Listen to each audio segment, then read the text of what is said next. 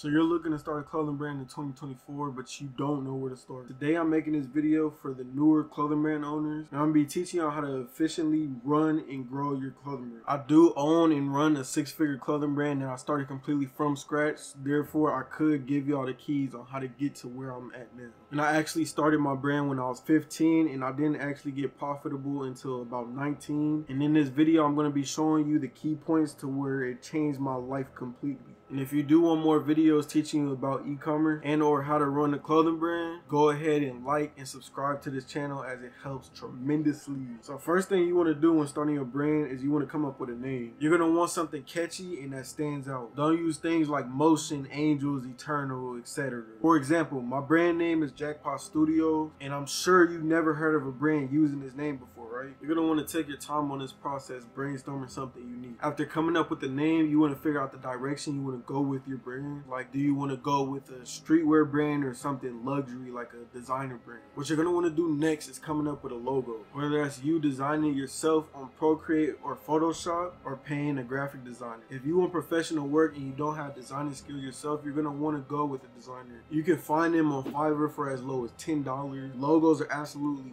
vital when it comes to starting your clothing brand. You're going to want to slap that on everything. That way when somebody see that logo, they know, oh, that's Jackpot Studios. You get what I'm saying? For example, Nike with the check, Adidas with the 3 stripes. And this is what we call branding. You're going to want to take your time with branding, because this is the most important factor when it comes to scaling your brand. Without brand identity, you don't have a brand. You're just selling merch.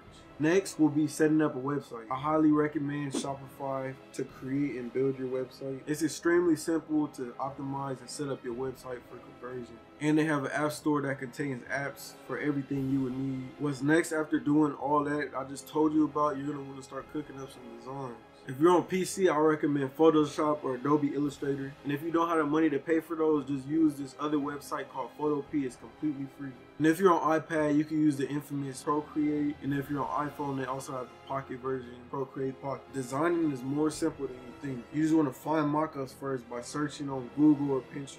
Next, you want to go to a few brands you like and find inspo. You can also go on Pinterest for this. You're going to gather inspo and create a mood board of all the images you found. Then you're going to use Virgil's 3% rule, which just pretty much means copy and paste, but just certain things to fit your brand's aesthetic. Okay, don't copy and paste. Take details from your mood board and put them all together to create your own aesthetic. You could go watch some designer videos to learn how to design. I usually look up streetwear graphic design, and a lot of related videos pop up. But if you have a budget to work with, I highly recommend going out and finding a designer. And I say this because they have years of experience. You're just now starting, more than likely. This is one of the most important tasks to delegate when growing your brand. To find these designers, all you're going to want to do is use a good old trick. Type in STD in your Instagram search bar, and a bunch of streetwear studio designers will pop up. Do not buy the pre-made designs on their page. I repeat, do not buy pre-made designs, okay? You want to DM them and start commission work, which just means you're giving them a concept and starting from scratch to create your own design, which would be very unique to your brand versus a pre-made design.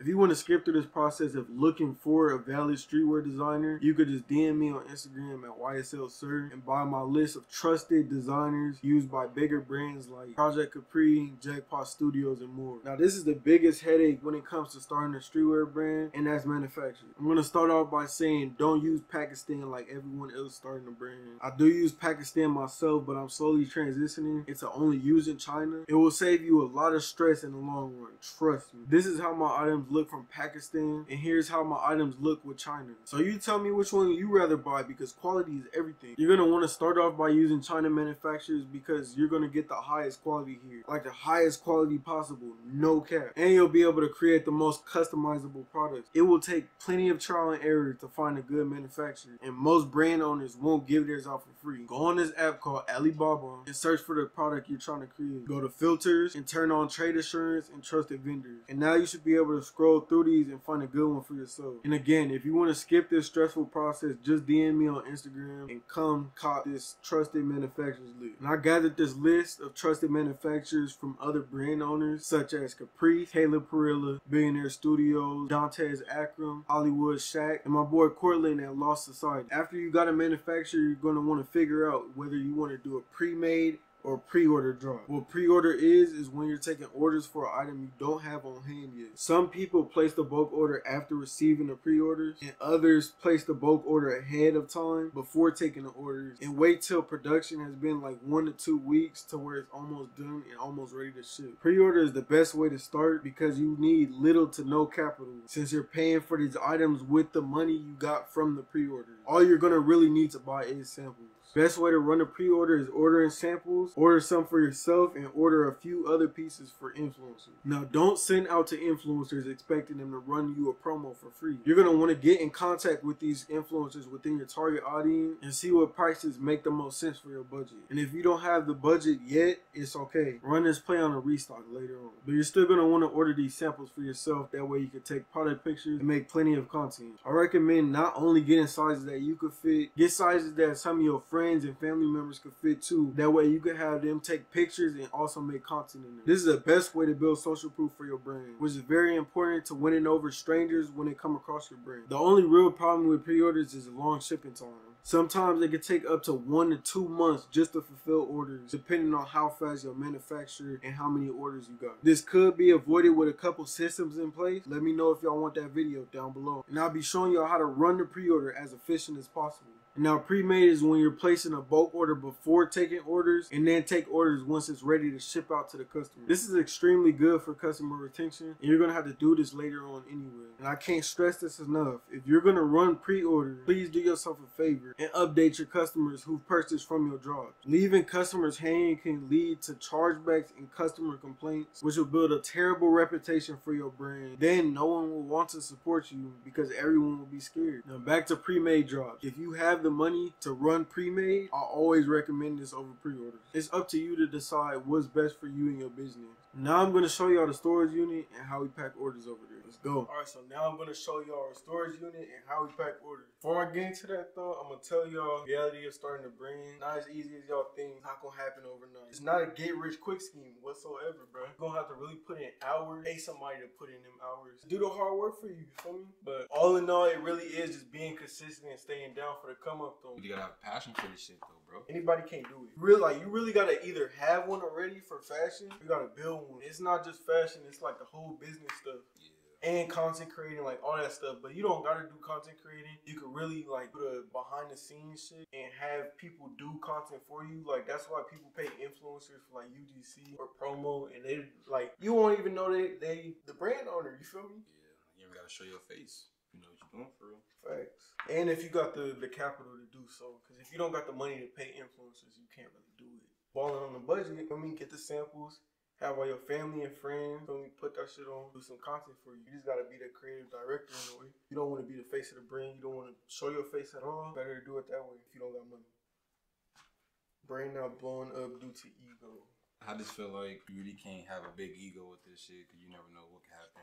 You can lose it overnight, you can gain it overnight, but having a big ego, it's not gonna. Facts. Not gonna get you nowhere. You got a good character. Like I say, you gotta really be committed. You gotta have a passion. And yeah, you gotta just really want it. Stayed out for the come up. It was in our face like 5 years straight, doing a lot of stuff, but finally seen it and just took off with it. Y'all better write that in your notes, man. Facts. No count. All right, so now we got y'all with the unit tour. This shit look messy. Hey, hold on.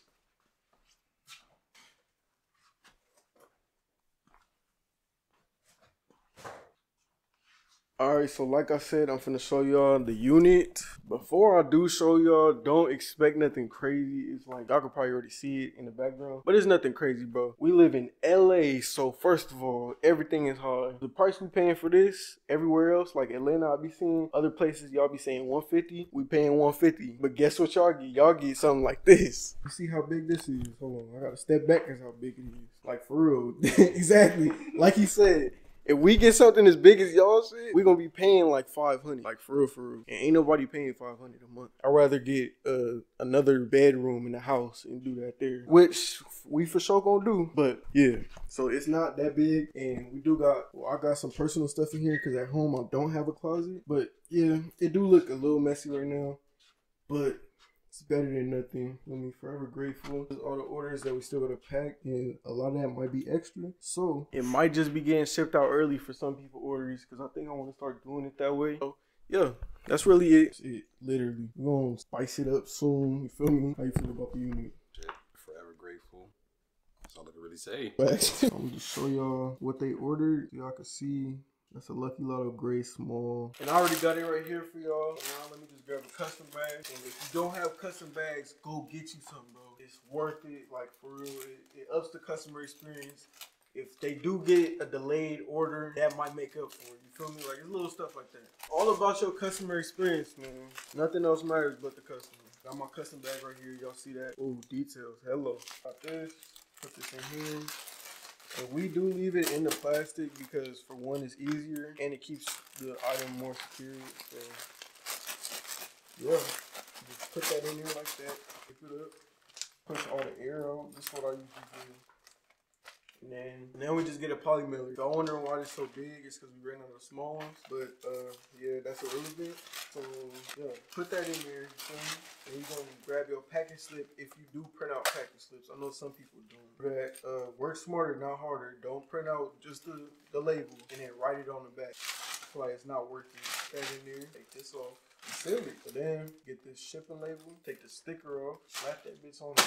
Yo, that's how you pack the order. Most important factor when it comes to building your brand is marketing. Last year, TikTok was the top dog when it came to marketing, but now Instagram has taken that throne with Instagram Reels. Now, don't get me wrong, you can still grow and market your brand with TikTok, but it's just not the same anymore. Not as effective as it used to be, or if you're using TikTok Shop. The TikTok Shop method is actually how I blew up my brand. If y'all want that method on TikTok Shop, let me know in the comments down below, and I'll drop that for y'all ASAP. Other than using TikTok Shop, if you're not a good content creator, it wouldn't be worth putting a lot of time into TikTok anymore. Instagram is where it's at 1000%. I'll put it like this: TikTok is good for getting recognition, and Instagram is great for building a strong community. Another form of marketing is email and SMS. These are the most effective if you build up your lead, which means you have to gain traffic to your site or build a following. Y'all know the pop-ups to where it be like 10% off and they ask you for your number or email? Yeah, that's how a lot of big brands acquire members for their list. The bigger you grow your list, the more people you're able to reach instantly when trying to push your products. Versus Instagram and TikTok, you're heavily dependent on the algorithm to push your content out to your followers.